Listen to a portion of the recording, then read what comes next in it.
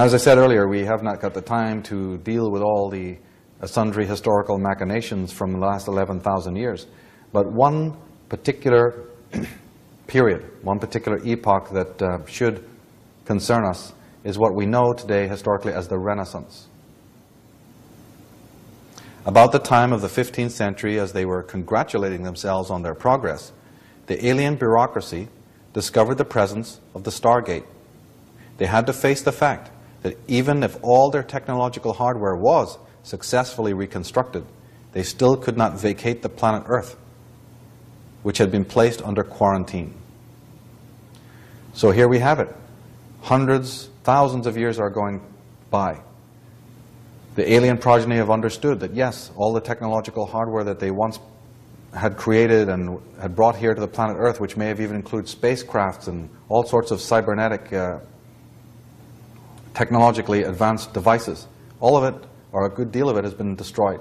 So here they are, spending 11,000 years moving mankind gradually, manipulating every phase of history, putting whole nations under the swords, stretching their empire out to encompass the whole of the globe, mining and enslaving the whole human race in order to slowly, incrementally push the technology further to the point where they can restore some of this. And that accounts for why in the world, for 11,000 years, we've been so sexually and genetically and genderally and emotionally and psychologically arrested, while we're so super technologically advanced.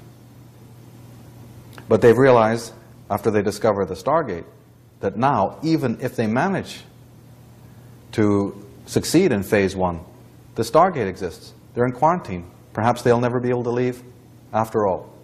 And they probably found this out the hard way. A very huge and puzzling meteorite fell thunderously in Soviet Siberia on July 30th, 1908. Peasants heard the awesome explosion as far as 620 miles away. A large area of forest was flattened as if an immense object had fallen. No remnants of the alleged meteorite could be found anywhere underground. Radioactivity had initially been released in enormous amounts. The general destruction showed that the energy released had been far greater than the mere impact of a falling stone, no matter how huge. Most significantly, the aerial path of the falling object had not been uniform, but had amazingly changed during descent. Various Soviet scientists then put forward an amazing theory, that it had been a spaceship driven by intelligent beings and loaded with a great power from a nuclear power plant, which had exploded through some accident. Well, if you go along with the theories we're advancing here, we can edit this statement slightly. From the Renaissance, and probably before, through this process of pushing mankind forward, the alien progeny of Atlantis, their descendants, of course, probably were able to build some rudimentary spacecrafts. And it was through taking these up into the ionosphere that they discovered the presence of the Stargate. And perhaps crashing right into it, these spaceships would then fall back to Earth in the way just described here. So it's not that we should understand this as spaceships coming into our solar system and then entering into our Earth atmosphere and then mysteriously veering and careering out of control and crashing into the Russian forests. It can hardly be said that those who've got the ability to cross hyperspace would then enter into our planetary space and lose control of their spacecrafts. If something doesn't sit quite right with that story. More likely, Earth ships are making journeys into the ionosphere in order to penetrate the barrier and can't do so, and then perhaps they lose control and fall back to Earth. But undaunted by this discovery, the alien progeny decide to press ahead. They put their greatest intellectuals onto the problem to see if a solution could be found, believing that what technology could erect, technology could take down.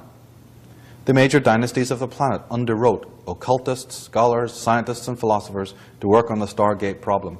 Elaborate efforts were also made to cover up the existence of the real opus. The perfect covers came to be that of both science and occultism. It was so effective that even today, most students and practitioners of both science and magic are unaware of the practical importance of their work and to whom it is really of benefit. Those of the inner sanctums also adopt clever cover acts and stories in order to be able to work undetected. Fronts are utilized by all major criminal syndicates, and it is no different with the children of the Nephilim, who have a great deal to hide from public view. And at this point, we should remark that, of course, when we talk about the Atlantean progeny, we're not talking about the originals. These beings from other worlds with a pure alien DNA, and perhaps even some of their progeny, those with human and alien DNA, live for extended periods of time. There's reports that the original alien warlocks could live for up to 700 years, but they are not eternal and do in fact die. So the Atlantean progeny, the bloodline that we're talking about, are descendants of the original warlocks of Atlantis. We can surmise that none of the original warlocks exist, although some accounts say that they do. So who are the new Atlanteans? And how would we identify them? Well, we've got strange personalities all over history. Open any history book and faces stare out of you. Machiavelli, Nostradamus, all these bizarre creatures and characters and the dramatis personae of history. Interestingly, here we have a picture of Rasputin, the Russian warlock. Well, the word Grigori, means in Greek the fallen one or the fallen angel. And of course, Rasputin was the devil responsible for the destruction of the Romanov dynasty in Russia. But we can speculate that the great kings have the alien blood, and perhaps even some of the popes. And it's not so far-fetched when you start reading some of their biographies and penchants for slaughter and abuse. We have in English mythology William the Conqueror, of course, the Norman king who brought such destruction and mayhem to England. In fact, so bad it was that the people of England referred to his reign as Doomsday. This is the term that the Saxon English used for the seizure of their land and the subsequent taxation, which was hitherto relatively unknown. William the Conqueror brought the pyramidical organizational structure to feudal England. But just before he died, and I mean a matter of days before William died, he had this to say: "I have persecuted its native inhabitants beyond all reason. Whether gentle or simple, I have cruelly oppressed them. Many I unjustly disinherited. Innumerable multitudes, especially in the country of York, perished through me by famine or the sword. Having therefore made my way to the throne of that kingdom by so many crimes, I dare not leave it to anyone but God alone, lest after my death worse should happen by my means." And of course, no Irish person on the planet can forget the scorched earth policy of Oliver Cromwell, who literally murdered thousands of Irish people in an all-out blitzkrieg. The 14th century Plantagenet King Richard II, one of the most unpredictable of English kings, after the unsuccessful Peasants' Revolt, he declared this to his Saxon underlings, and these are his own words: "God omnipotent is mustering in his clouds on our behalf armies of pestilence, and they shall strike your children yet unborn and unbegot, that lift your vassal hands against my head and threat the glory of my precious crown. You wretches, detestable on land or sea, you will seek equality with lords and are unworthy to live. Give this message to your colleagues. Rustics you were, and rustics you are still. You will remain in bondage, not as before, but incomparably harsher. For as long as we live, we will strive to suppress you, and your misery will be an example for posterity. However, we will spare your lives if you remain faithful. Choose now which course you want to follow." This is the refrain of the kings of all of the world. This is the kings, the potentates, the nobles, and the lords. You only have to listen to what they have to say. Now, the most powerful dynasty that enjoyed direct descent from the Atlantean bloodkin was the Tudor dynasty of England. The word Tudor comes from the word tutor, meaning the teachers, that is, the educated ones, those with knowledge.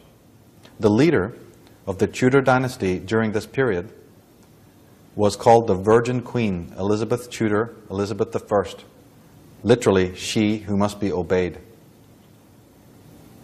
Here we have that term virgin again also, which one should note. The Virgin Queen. And the symbol of the Tudors was the famous rose, the Tudor rose. And this is why, for instance, there is a rose garden near every government office or government central headquarters And we have the War of the Roses, of course, in historical terms in England. The father of Elizabeth I was the famous Henry VIII, Henry Tudor.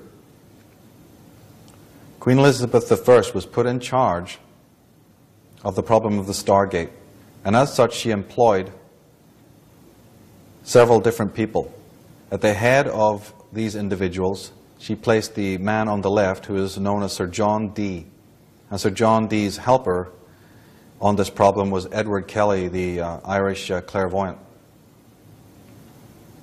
John Dee, Dr. John Dee, is the creator of Enochian magic. Note that word Enochian because Enoch, of course, is one of the prophets of the Old Testament.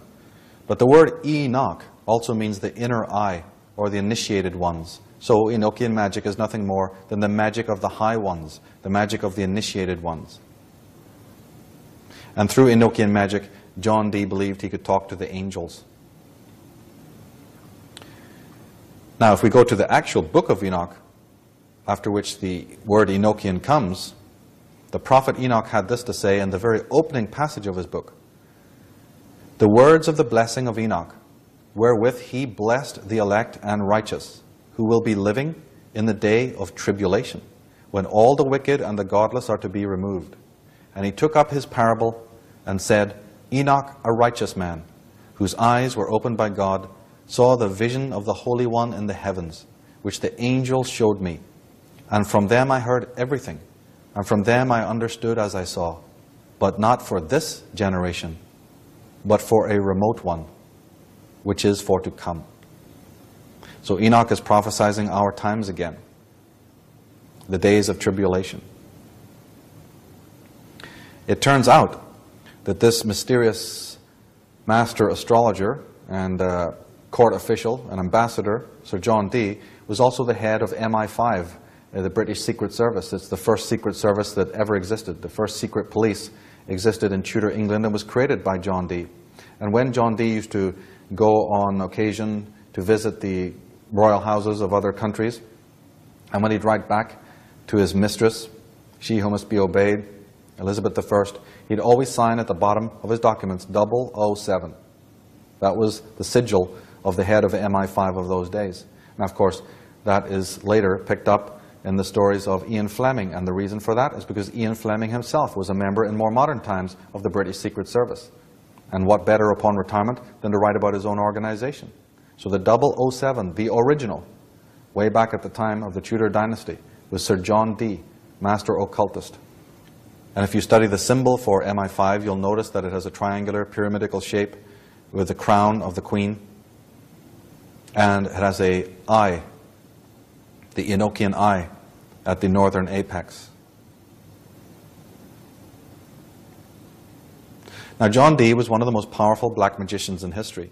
He decided that it would be better to contact pan-dimensional intelligences to solve their little problem of quarantine. Via his system of magic and divination, he succeeded in opening a portal to these fourth-dimensional entities, or oversouls. Dee became a living macroscope. This was not the first time in history where such a forbidden rite was undertaken, and every time it does occur, it has the severest repercussions from history. So John Dee, being a master occultist and connected throughout the world, he looked into this problem and decided that there wasn't any normal technological or scientific way that they were going to be able to find this key, so to speak, to the Stargate.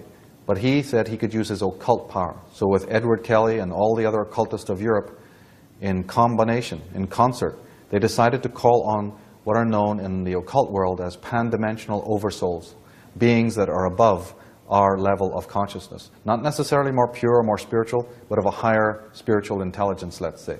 The oversouls. Later writers have called these entities the Macrobes.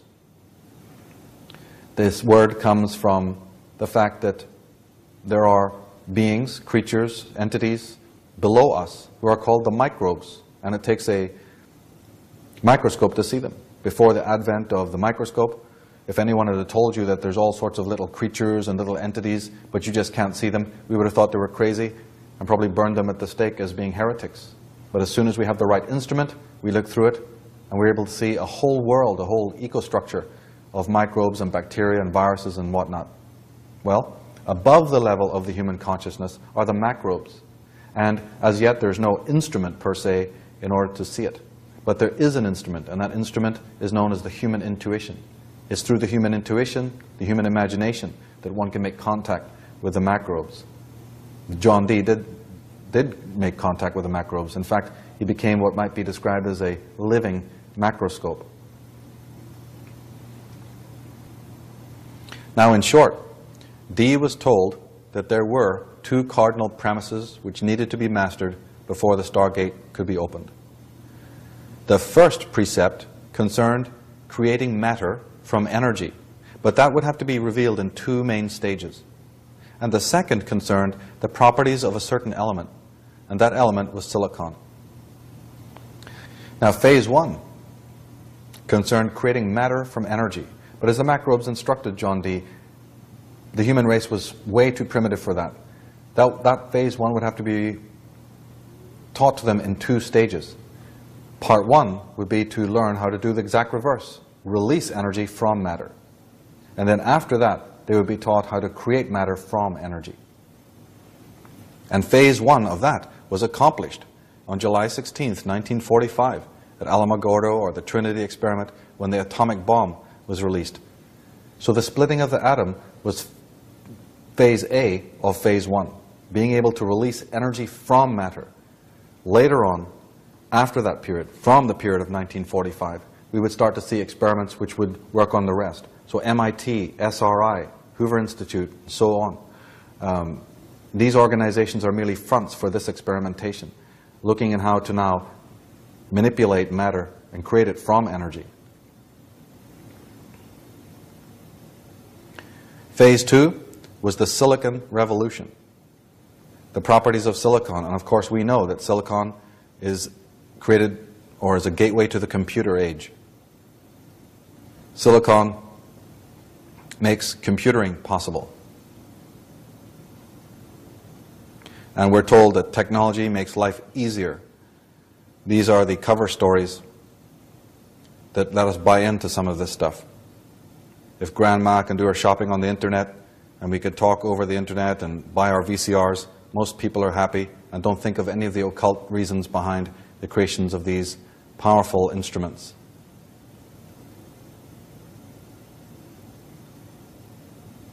Now, one of the greatest new Atlanteans, other than John Dee and Elizabeth I and the Tudors, was Sir Francis Bacon. A Knight Templar, a major occultist, Sir Francis Bacon was appointed Solicitor General and Chief Advisor to the British Crown on June 25th, 1607. He conceived the idea of reactivating various secret societies, and in 1580 he founded the secret Rosicross Literary Society and the Lodge of Free and Accepted Speculative Masons. Bacon is said to have been introduced to the 33rd degree system into Masonry from the original Templar 9 degrees. So Bacon introduced the 33rd degree system into Freemasonry. For 1 year, he had in his possession the first English translations of the Bible. In fact, he was the first major editor of what would become the King James Bible. He also added secret information into the Bible, which was not there before. Now, William T. Smedley, who is a biographer of Francis Bacon, said, "It will eventually be proved that the whole structure of the authorized Bible was Francis Bacon's. He was an ardent student, not only of the Bible, but also of early manuscripts." So Francis Bacon was yet another one of the great thinkers and intelligences that was put onto the problem of the Stargate. He was directly working for the Tudor dynasty. In Talisman, by Graham Hancock and Robert Bivall, they write, "Bacon was a passionate exponent of Britain's colonialization and development of its recently acquired North American territory of Virginia. In 1606, the so-called Virginia Company, there's that word again, Virginia Company was granted a royal charter by James I, which allowed it virtually unlimited power of government in the colony. Bacon had been instrumental in the creation of the charter. Bearing this in mind, it is not surprising that in New Atlantis, Bacon refers to Benasalem as the Virgin of the world." That's right. Francis Bacon wrote two very important books that all scientists know. The first one was called The New Atlantis, and the other, the Nouveau Organum, the new organism. The new organism and the new Atlantis. Now, Sir John Dee worked closely with his confederates all over the globe. The information transmitted by the Macrobes was done cryptically and was voluminous. He realized that many centuries would have to elapse before even the basics could be realized. He also knew how inefficient and counterproductive it was going to be to have separate genius types working in their private garrets all over the planet. The knowledge could not be collated efficiently in this way. So he and his masters devised a scheme to have the scholars come to one place to work and amass the knowledge. These places we know as the universities. And that's right. John Dee realized that it was going to be unproductive to have all these different scholars and occultists and eccentrics and whatnot working in all sorts of corners of the world. Better to bring them all into centralized locations. That's what the word college means. The word college means collage, where many can come together.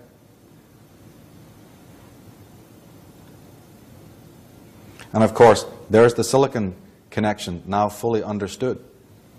We've moved on even from the time of universities. Universities can collate. Yes, they can collate in libraries. You can have papers. You can have documents. But soon even that becomes so voluminous. Even that becomes open and privy.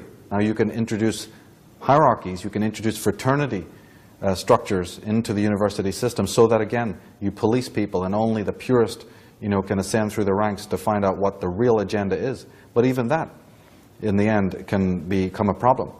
The computer is the miniature university with unlimited data storage space. So here we have a tie-in from the silicon idea and the carbon life forms.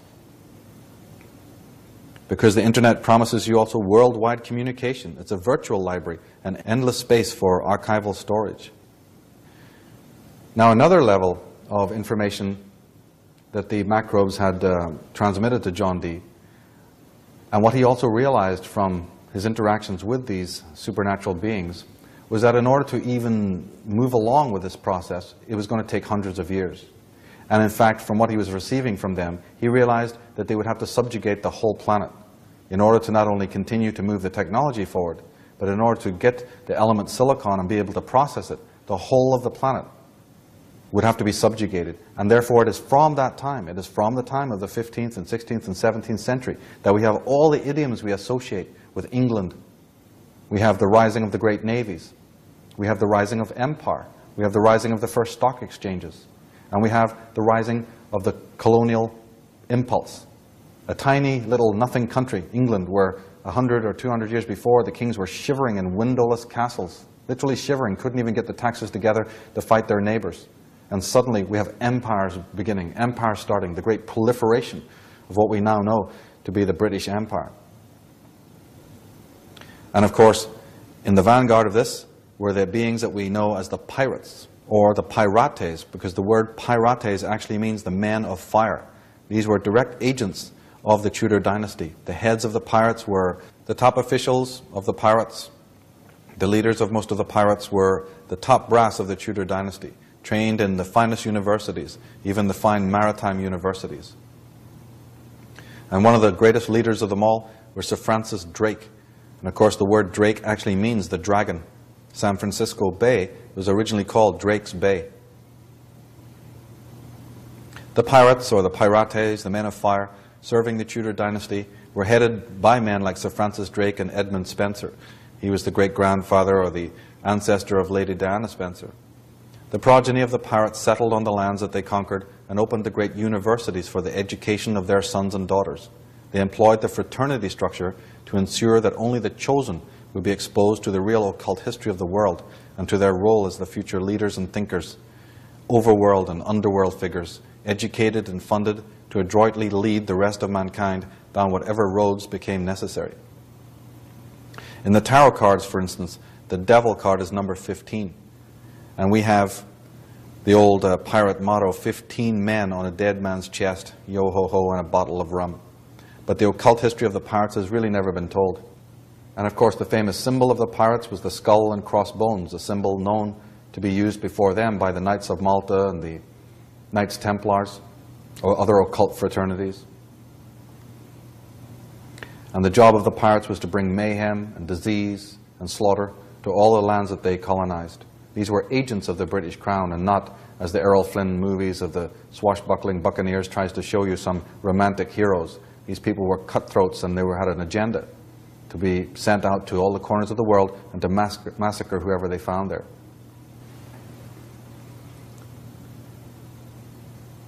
It's important to bring out at this time that the Macrobes don't work for free.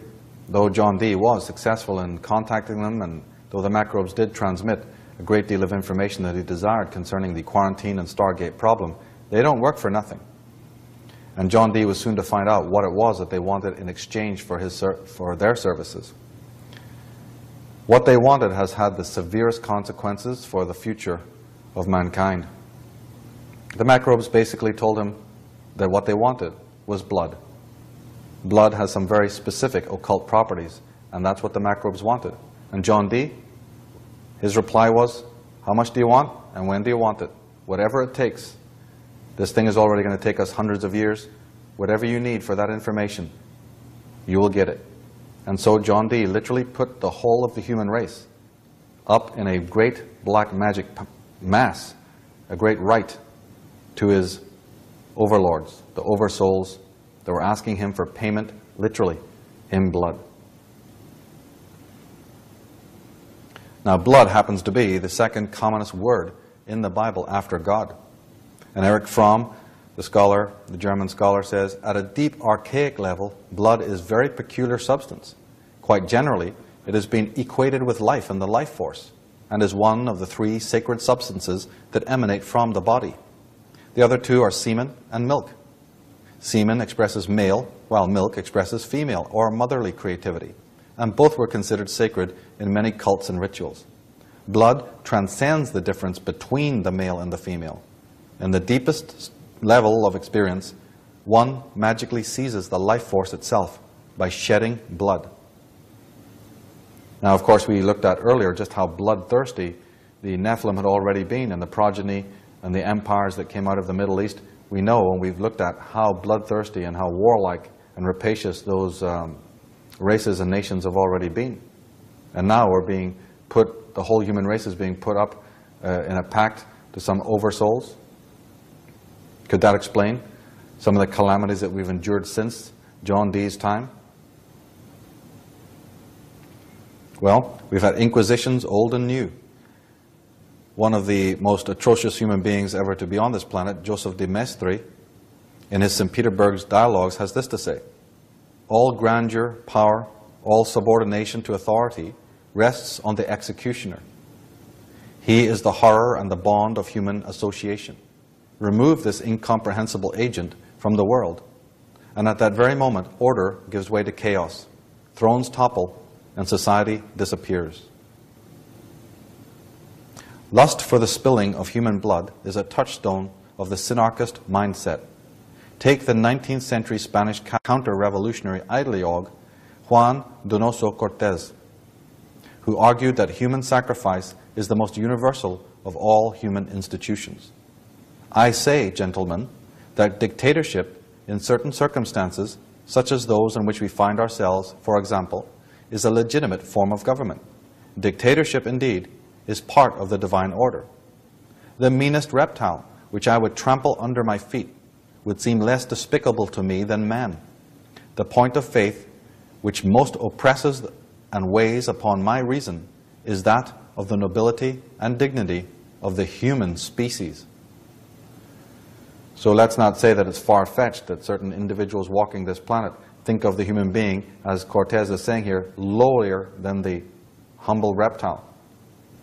And it even causes them great distress to think of the nobility of the human creature. Such is in the minds of the progeny of the warlocks of Atlantis. Cortés goes on to say the culmination of Donoso's philosophical treatise is that the institution of bloody sacrifice is the most universal of all human dogmas and institutions. The most civilized nations and the most savage tribes believe in a pure victim offered as a perfect holocaust, he wrote. Without the death penalty, without the purifying efficacy of blood, all societal bonds would collapse. Since the first day of the first effusion of blood, it has never ceased to flow, and it has never been shed in vain. Mankind has always believed in three things with an unconquerable faith: that the effusion of blood is necessary, that there is a manner of shedding blood which is purifying, and another mode which is condemnatory. History clearly attests these truths. It presents to us the narrative of cruel acts, of bloody conquests, of the overflow and destruction of famous cities, of atrocious murders committed, of pure victims offered on blood-stained altars, of brothers warring against brothers, of the rich oppressing the poor, and fathers tyrannizing over their children, until the earth appears to us like an immense sea of blood, which neither the piercing breath of the winds can dry up, nor the scorching rays of the sun can absorb. Well, in Russia, 10 million soldiers are said to have died, including 10 million civilians. In Germany, 3 million soldiers and 500,000 civilians. The death toll is awesome. The total of human lives lost in the Second World War is 18,200,000 soldiers and 16,300,000 civilians, for a grand total of 34 million deaths. And of course, in 1918, just after the war, the Spanish flu epidemic killed 20 million when the war killed 10. And in the Second World War, the Spanish flu killed even more men than the war did.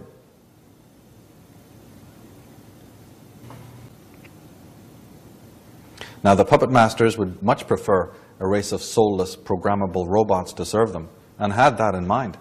However, mechanical robots give as many problems as having problematic humans around, and the latter are still useful for various occult reasons.